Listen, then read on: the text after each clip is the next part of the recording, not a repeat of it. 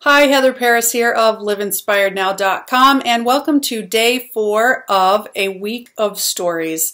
Today I'm going to share a story that very few people have heard. I've never told this story publicly, I don't think, so it's kind of a stretch for me.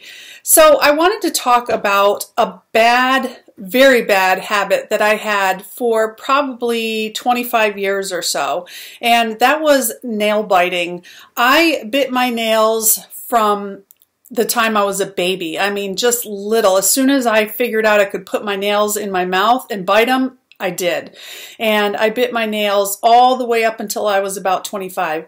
Now, the best that I can figure is that nail biting came from extreme social anxiety that I had when I was younger, constantly concerned about what was happening around me, what people were thinking about me, and things like that. So I always bit my nails. My parents tried to do everything they could to get me to stop. I mean, they tried putting on this special stuff that tastes terrible to prevent me from biting. They wrapped my fingers up. I mean, they did everything. They punished me. They lectured me. They yelled at me, they embarrassed me, I mean pretty much everything, and I never ever stopped biting my nails. It was terrible.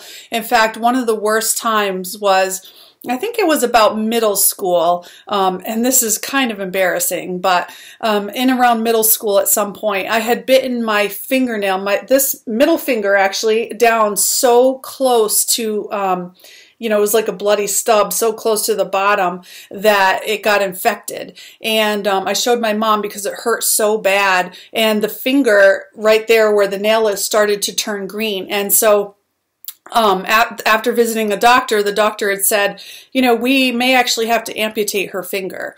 And so my mother was not having that, and she called my great-grandmother. We called her Grandma in the wheelchair because she had polio when she was little, so she always spent her whole life in the wheelchair. So Grandma in the wheelchair said to my mom to hollow out a potato and stick it on my finger, and the potato would draw the infection out. So that's exactly what happened. My mother put a hole in a potato and made me wear it on my finger, and it was absolutely humiliating. And then one of my closest friends, Danny, who's like my brother, we grew up together, our fathers were best friends and in the Army together, Danny started calling me Tater Finger, which he still to this day once in a while will say Tater Finger and laugh at me. Which at that time I found humiliating. Now I really don't care. But it was so embarrassing. I had to wear that stupid potato on my finger for days, but it really did work, and it really did save my finger, which was good. I lost the nail, but as you can see, it did grow back, and now I have my nails beautiful. This one is actually painted purple for polio.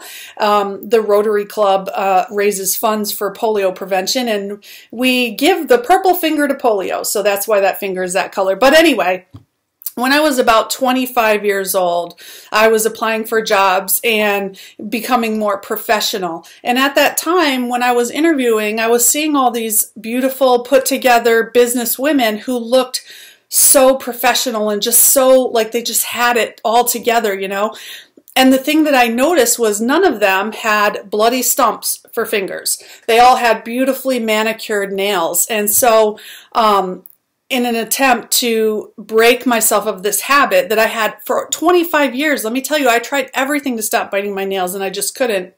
And so I went to the nail salon and I had them glue fake nails right onto my bloody, disgusting stump fingers. And I left those fake nails on until my own nails finally grew out, and I just, through sheer will and through continuing to keep my fingernails manicured, I finally broke free of that disgusting habit of biting my nails. And now you can see my nails are beautiful, and these are my nails. They're not fake nails. I always go out and get them manicured because it's important for me to remember to keep them nice and healthy and to not bite my nails. It was a long time that I did that. I'm 44 now, but for 25 years I bit my nails, and it was absolutely disgusting. So what is the lesson that I got from all this? That, you know what, no matter how bad a habit is or how unhealthy it is, you can change it. You can. If you change your attitude and change your you know, the thing that you're getting from it. Because for me, I was getting relief from anxiety, and I didn't even know it. I would sit and bite my nails and not even realize that I was doing it.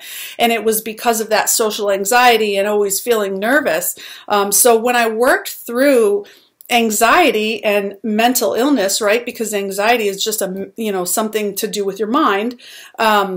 Then I was really able to say that I put nail biting behind me, and totally worth it too, because now I get to go get mani-pedis and my nails always look beautiful.